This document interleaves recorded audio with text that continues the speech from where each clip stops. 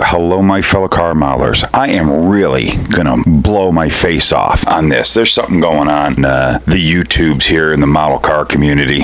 I got questions about it. I don't get it. I don't really get this, to the point that, I mean, you can see, look how dark it is. It's still really early in the morning here. I've already been up for like an hour and a half. I already had a cup of cold coffee. I actually lost it. I lost my coffee. I'm so distraught. I can't find my coffee now. And what the heck is going on? And then I turn on the YouTubes again and I see another one, and I keep seeing these things. There's this Fred Henry appreciation crap going on. Everybody's making these videos of a Fred Henry. I got one question. Who the heck is this Fred Henry? I don't get it. Who's he? I mean, I'm Luka Cee. I know who I am. I know who, a lot of people are. But this Fred Henry guy, some YouTuber that, builds model cars, whatever. And everybody seems to want to appreciate him. What for? I want answers. You got to take care of me on this, people. You help me out with this Fred Henry thing that's happening. I have no freaking idea. And it's some build that everybody's appreciating and whatever and whatnot. And I didn't get involved. Why should I? I don't even see why I should even get involved with something like this. Probably because, I can't seem to finish a model. I already got enough things I'm trying to... Nah, I'm just kidding. I know Fred Henry. I know him well.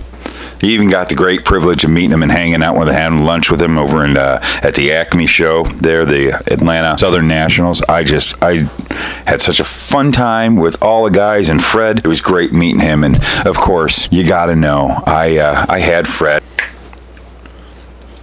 on my own podcast. If you haven't watched it, go check it out. He is a neat individual, and I can totally understand why there's a big appreciation build for this guy. I'm thinking at first, what the heck happened, Fred? Everybody's got to appreciate him.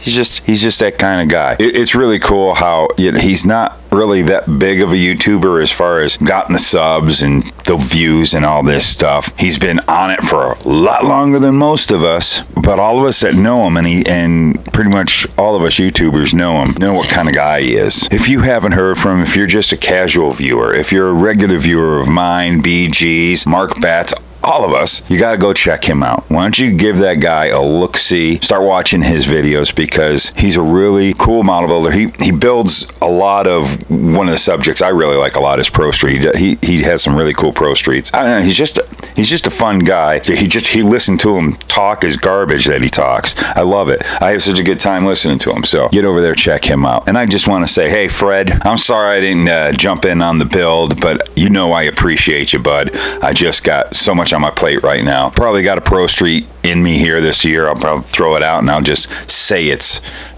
for you. No, I won't give you the model. Don't even ask. Don't even ask. I don't give my models away.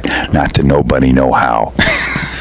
But anyways, and while we're on this subject, I want to just bring up one more dude that is, I really hope this guy starts putting a little more into putting more YouTube videos out, because I think he's got a lot to offer, because he's come and then he's gone, and then he came and then he went, and then he's doing it again, and I hope he really sticks with it now, because we all like him around. A whole bunch of us dig this dude is Pat Redmond, and through BG I got his check out his card. I mean, the dude is an excellent model builder. I mean, he's up in Canada.